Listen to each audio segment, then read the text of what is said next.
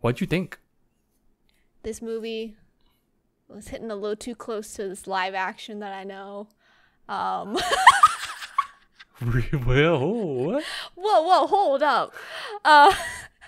That's all I'll say in this non-spoiler section is that part. All right. But overall, it was pretty good. Mm-hmm. A little basic, like you said, offline. A little safe. A little safe, yeah. Really safe for Wonder Woman. Does it feel safe because like okay, so we're gonna point out it doesn't fully follow we're not saying it fully follows the live action. No, but it hits not some at all. beats. But I think it's also just the beats that are typical Wonder Woman stuff. Yes, is what it is. And it was hitting a little too close to the sun, if you know what I mean. Yeah. I was watching this and I was like, live action? But but yeah, it was good. There was a lot of points where it was different.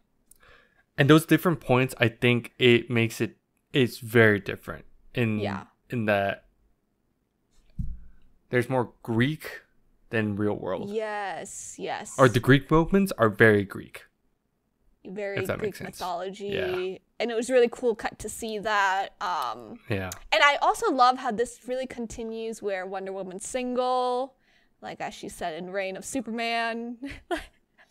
It actually continuity. Yeah, I didn't. Continuity. They addressed it. That's a crazy concept, right? For DCEU. Right, it's so bad that we were like what, episode 15 at this point of the series, and it just feels like that. Yeah. Yeah. I mean, 15 out of 16 because this is the second to last movie. Yeah. No, but yeah, it was good. It could have been better. I feel like I would have enjoyed the sisterhood that Lois and Diana had in this movie. Like, if they had it in this movie, I think I would have enjoyed it a little bit more. Yeah. I guess I just wonder how would they incorporate that if they did. Yeah. Or what story would do that. But but that's just me nitpicking because I just wanted to see more, Lois and Diana. Sure. Sure. They're girls' weekends, you know? Yeah. Oh my gosh. Yeah, I